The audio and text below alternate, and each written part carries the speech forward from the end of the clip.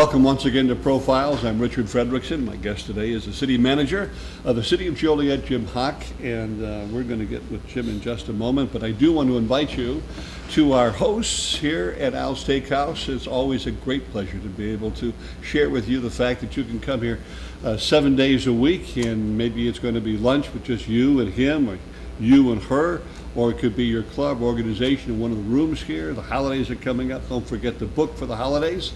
And Friday, they've got the great seafood buffet. Sunday, the traditional Sunday buffet here at Al's Steakhouse at Hames and Jefferson in the heart of Joliet. You know, I can say that now because we're almost in the middle of Joliet. I think Essington probably would be closer. Yeah. When you look at the geography of Joliet, we're out just just east of Keokuk, Iowa, right? Well, the interesting thing that when I first came to town, even to interview for the job as city manager, I was on 80 headed west, and I saw Joliet next 7 exits, and I thought, oh my God, how big is this place? Is this place? Yeah. Yeah, 7. I didn't realize there were 7 exits. Yeah. I wonder if you're coming from the east or west. I was going westbound. Okay. From Yeah. 355, and then all of us, I see the sign. So as soon as you leave New Lenox, it's beginning to be Right. exits. Yeah, I never counted Right. those. Great. Well, we have Jim Hock with us, and we've got some questions for him. We're going to share with you right now. And one of the questions I have for you, because I heard a story yesterday about a woman who lives in the downtown area, and for a variety of reasons, she doesn't have a car, and she actually works in New Lenox. Do you know that she commutes to New Lenox from Joliet every day? Oh, interesting. She has no car. Yeah. So I thought that was interesting too. Yeah.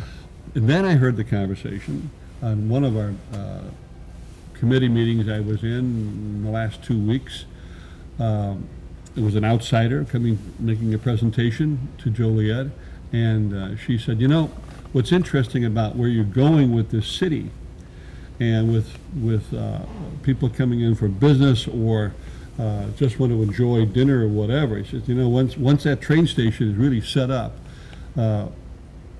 you'll have trains coming in from Chicago, so people can be in condos and apartments in Joliet and still work, not necessarily in Chicago, but you know, along the train stops of the metro. Right. And which I never thought of. We're really fortunate to have, we're the only city on the Metro line that has 2 tracks end in one location. Yeah.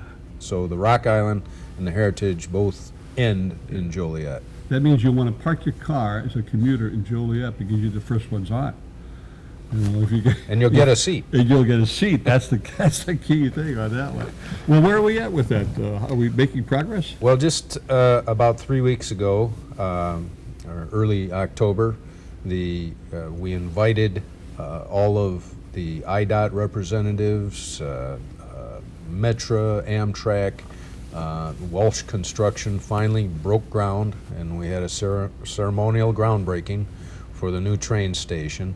They're out there right now driving these piles up next to the train stations, so then they can dig out all of the soil on the other side of it where the new train station will actually be located. The other interesting thing is during our design, we decided to leave the old switching station, and that is actually going to be integrated into a common wall in the back of the new train station. So from the ground, you won't be able to see it because of the roof line of the new station, but obviously when you're on the platform of Old Union Station, it's right across the tracks there. The plan for that eventually is to make it a railroad museum. Yeah, it'd be great. But I've actually been there. You know, up until, I don't know if they still do it, but they actually had hand cranes. They had these things, these huge things that they were moving. It's scary that it was only months ago that was still in service. Yeah. He just retired here a month ago or so. Hal. Oh, yeah. And, you know, Jim he's Allen. a big train man. I Yes. mean, he just loves his trains. And we did a show with him a couple of years ago, and he showed me that from the platform, and then we went over there, and I said, I can't believe this is actually You know, I mean, it was like 1948 or something. That Earlier. or earlier. And one of the other things is, and I don't have these numbers in front of me, but the traffic, the freight traffic, and the different lines, railroads that use those tracks Right. on a 30-minute hourly basis is just astounding. Yeah, and that was the real impetus for the project, was the fact that the Metro line coming into Union Station blocked the freight traffic for BNSF and CN. So by moving the new train station to the other side, the trains never block that freight traffic, and they'll be able to continue nonstop day and night. That's great. That's great. That's good. We could talk, and I'm going to finish this conversation with all the pluses that we have as Illinois' fourth largest city. I really think it's the third, but we have to stay with the fourth. We've got a new census. We do. Yeah. And the results actually show us about 800 people above Rockford based on the Census Bureau's 2015 estimate, which was a 3% decrease for Rockford. I knew So- it. I knew it all along. I knew we were third, but they keep saying we're the fourth largest. But you should be proud of that, just like you're proud of the Cubs win last night. I know some of you didn't stay awake, and some of you did, but you're all celebrating. By the time you see this show, we'll be looking forward to the winter meetings coming up next month, and pitchers reporting in just a couple of months in January, and the new season just a few months away. Oh, you didn't think about that? Well, now you are. Speaking of fun, and still staying with that location, there's two entities going into that building that I'm aware of. Yes. You have the beautiful second floor. I'm not sure what that's called. What is that up there? We don't really have a name for it, but it's always been a wedding venue Yeah. for Bussant Catering. Yeah. And they've decided to give up the location, and the city went out to get requests for proposals from different catering companies, and the Mistwood Group that is out at the Mistwood Golf Course right now is the one who's going to move in the middle of January.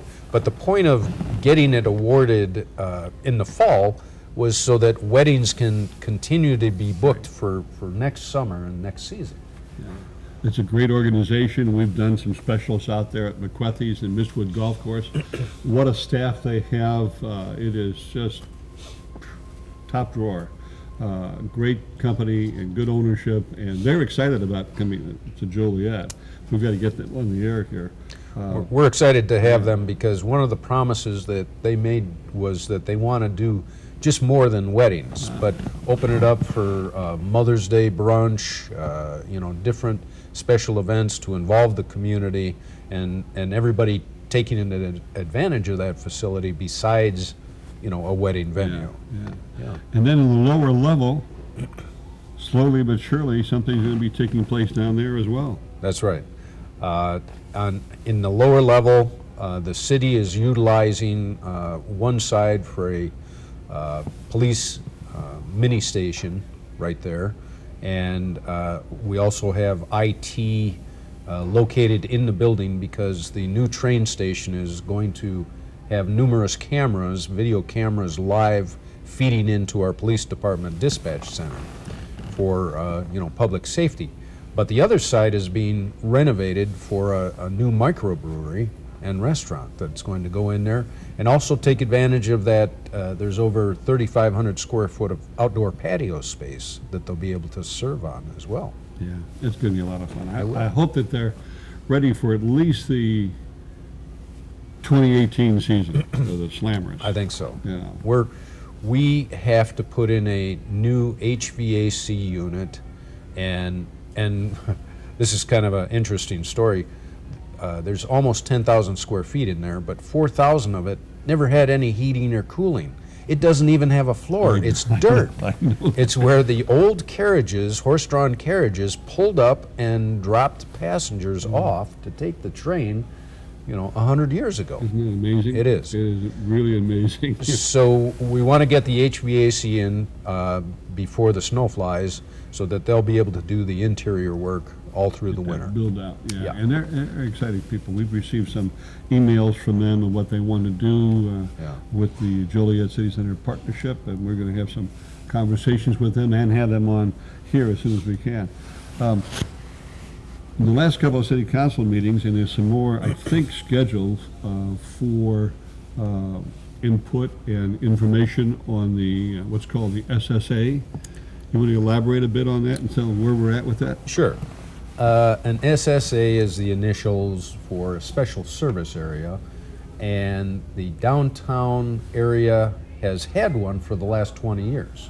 The City Center Partnership is the group that oversees and makes recommendations on the funding and the programs, the facade grant program, all of the events in the, well, not all of them, the Chamber of Commerce is involved, but a number of events in the downtown during the summertime are sponsored and funded by the downtown SSA.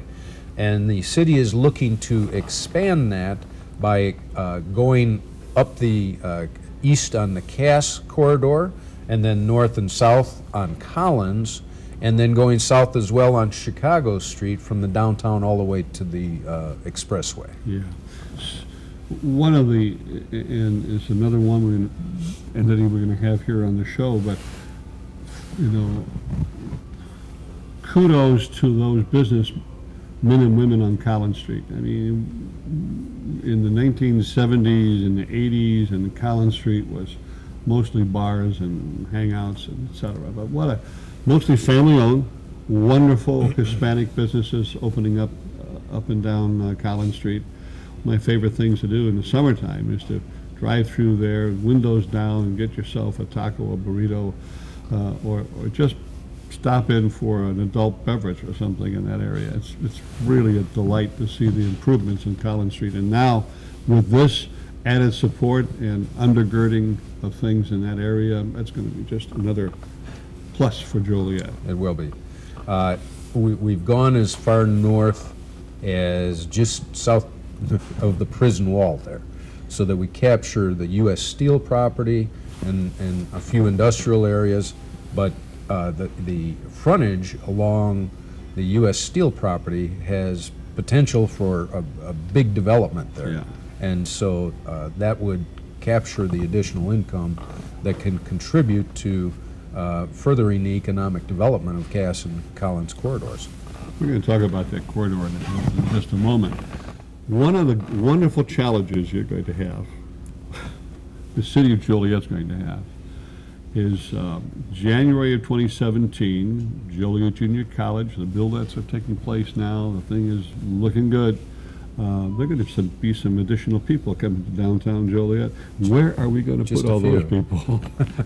So you have a study. I believe you have a study going on. Yes, yeah. Well, we do have, August of 2015 was the completion of the Camaros downtown redevelopment study, and that included the recommendation to open up Chicago Street between Washington and Jefferson so that traffic can flow from the expressway right into the downtown.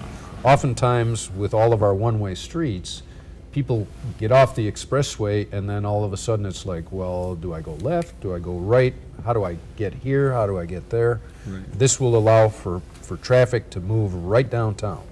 It also includes redevelopment of the plaza, the Van Buren Plaza, and from the library all the way down to where the fountain is today. The county has moved out of the State's Attorney building, and we're in discussion about taking over that property to be able to redevelop that. Yeah. Redevelop, and one of the recommendations or suggestions or ideas is to make that into a sort of a green area, a park, probably not just a park, but a kind Right, a meeting place. Yeah, a meeting place. Yeah. Like Central Park in Right, New York. right, That kind of that's place. right. I look forward to that. You mentioned about the one-way streets and things, and one of the things we talked about just prior to this interview was the fact that on the positive side, we've got Route 66 and Route 30, and we've got a lot of promotion with that and tourism coming in. But we have very little to do with those streets. We really don't have a whole lot to do with those state streets. That's true, and they crisscross our downtown in every different direction. With all of the bridges that are up these days, the state plans to paint every one of them, or at least paint the bottom of every one of them. And Cass Street is up right now. And so it creates traffic flow problems, and if people forget, then it's like, oh yeah, now I have to find a new route to get to downtown. Right. Now they're well marked, but it's just an inconvenience, and a lot of the businesses in the downtown, including Harrah's, feels put out that their customers can't get to the downtown and get to their location. So we do our best in terms of keeping the public advised what the status is, with regular updates in the media, so that we know the Cass Street Bridge, for example, as we're told, should be done by Thanksgiving. And then Jackson's next. And then Jackson's next. That's right. They're just going to keep going. Oh, it's so. If you lived in New York or you lived in Chicago, you'd have traffic problems. So maybe this is just temporary that we have here in Joliet. Right. It's not going to be forever. We've had construction on Chicago Street, not construction, but work being done by different utilities, NICOR being one of them. Yes. And that's all for, is there plans to, has it already been done, or is there plans for that fiber optics to be laid down there also? Is that something in the future? The conduit was put in at the same time that NICOR put in their new gas line. Ah. Well, that's good to know. Yes. That's good. I just thought of this when you were talking about the bridges. I don't know if you go down Broadway or not, but as you're leaving Joliet, that bridge has all been repainted blue, and the sides have been worked on. Have you noticed that from the railroad? I don't know if it's a railroad doing that. No, it was. Yeah. Yes. Beautiful. I mean, it's not. I won't say beautiful, but I mean, what an improvement. What an improvement is the word I was looking for. Yeah. So things are happening. Okay. Now, before I go to the Collins Street Prison, which is really kind of an exciting, futuristic thing, let's deal with Evergreen Terrace. A few days ago, if I recall, was supposed to be the date, November 1st. It's ours, and we get to do whatever, sort of what we want to do with it under the HUD supervision. Right. But that didn't take place. It's because the current owners have petitioned the Supreme Court for an appeal on the entire issue, not just the value, but whether or not the city can condemn the property and take possession of the property. HUD is in agreement with the city that it's so unlikely to happen that HUD is ready to transfer the contracts to the city, and there will soon be a hearing on whether or not the court will allow the city to go ahead and take possession of the property. So as soon as that happens, it should be in a few weeks, we'll be able to schedule, again, taking possession of the property. Here's my analogy. The Cubs are winning, and the Cleveland Indians tie that game up. Did you believe that? But after the rain delay, they win the World Series. After all of these delays, we will win the whole package. I can't believe the Supreme Court will rule in their favor. That's my opinion. That's not coming from Jim or the city of Joliet. Let's go to something really exciting, and I really think it is. Maybe by the next time we talk to you, or in the next 2 times we talk to you, we're really going to have something exciting to share with people. But Collins Street Prison, you talked about the SSA going up to the edge of that prison, across the street where the United States Steel property is, where future development will take place.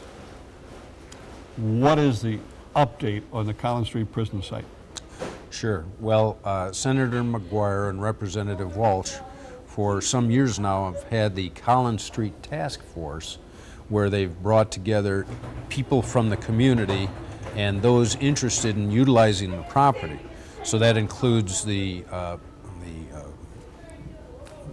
Will County Forest Preserve, the city, the county, some of the citizens and residents in the area there along Collins Street. And the plan is on the east side, where the quarried lakes are, the Forest Preserve would take over that property. The state will carve out and continue to use the forensics building, but the east side prison and the west side prison, I'm trying to work with Greg Peerbolt, the director of the museum, in discussions with the museum board to have them be the new owners of the prison. The idea is, initially at least, to have tours of the west side prison. Now, the condition of the buildings are such that there's only a few that you can actually go into. So any kind of tour would begin at the museum and then actually take a bus out to the prison site and do a walking tour on the site and then come back to the museum afterwards. That will be huge. There are 25,000 tourists that we know of that come through on the Route 66 through Joliet. Some stop at, well, they stop at the museum because that's how we get the number. Right. But they're looking at Joliet architecture. They want to go to the Rialto tour. They want to see Joliet, you know, from the Joliet Jakes kind of background also. And if that Collins Street prison opens up, it will be, and I've said this a dozen times, it'll be the Alcatraz of the Midwest. I think and we'll so. be with another challenge, is what are we going to do with all these people? And how many more buses have we got, you know, taken off from the museum? Because it will be a huge, huge success. And hats off and kudos to that Collins Street committee headed up by Senator McGuire and all those folks who've been at those meetings, and they're going to continue. And the city of Joliet, you know, 2017, right around the corner, is going to be an exciting time for Joliet. We're in November, next month, I think. The budget's due in December. Do you do the budgets in December? The budget has been given to council. Next week I'll be doing the review and presentation of everything that's proposed in the budget, and council will be discussing you know, the operations and how we spend our money ties back to the strategic plan that we did 3 years ago. My goal has been, since that time, to focus on establishing goals and objectives on how we're spending our money that ties back to the results that we want to see in our strategic plan. Some of that information, by the way, this is another innovation of the city of Joliet, and it's been great. You have online sources, and you have that really nice piece, I don't know when that comes out, quarterly, the newsletter? Yes, quarterly. Comes out quarterly, a lot of information on that. That's probably coming up here soon, I think, because we gave some information to Peggy Thomas. Right. So We'll have our winter edition coming out very soon. So that's out, but also they can go online as well. Yes. Where would they go online to? Go to the city website, and on the website we also have a version in Spanish. And you'll see that website up there right now. We'll run that for you, and you can, that's full of information, okay? And it's updated almost on a daily basis.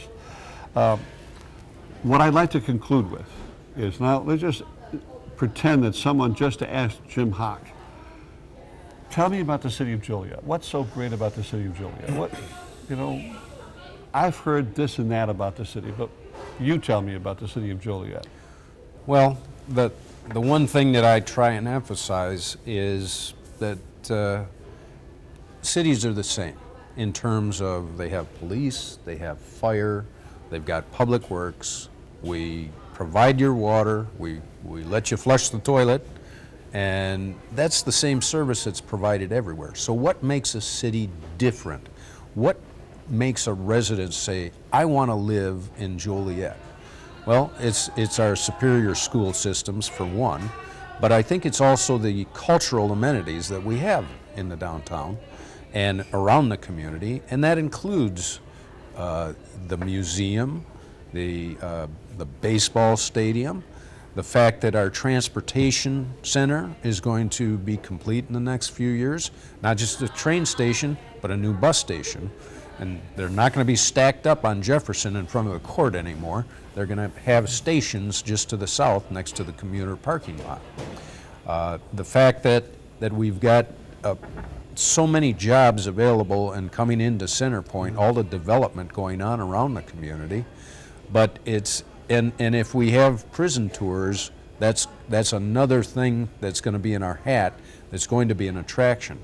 I think if we start tours of the prison, every convention that comes to the McCormick Center is going to have that side tour to Joliet, that spouses or you know, whoever comes with the person to the convention is going to just take an hour train ride, come to Joliet, get picked up at the train station, taken to the museum, taken to the prison, taken to lunch, sponsoring our downtown businesses, and then get back on the train and go back to their conference. That will take place. I believe so. Just like they said about 10 years ago, Harry Carey, I remember him saying this, as sure as God made little green apples, the Chicago Cubs will win the World Series.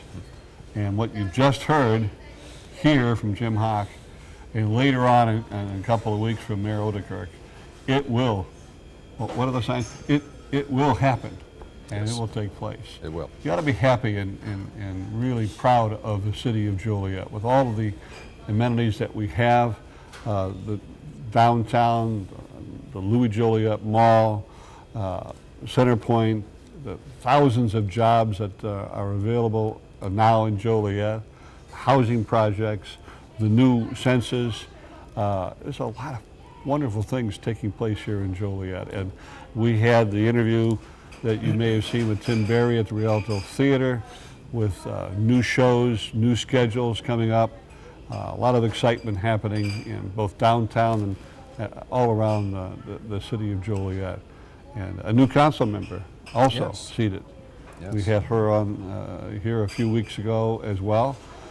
Anything else that I'm forgetting? I know we didn't spend much time on the development south of town, but I mean, we've Right. talked a lot about that in previous shows, and it just continues. It does. It just continues. It does. Oh, I know. I forgot about the Hobart Bridge. Right. What's happening there? Well, the agreement between the city and the state has been approved and is complete.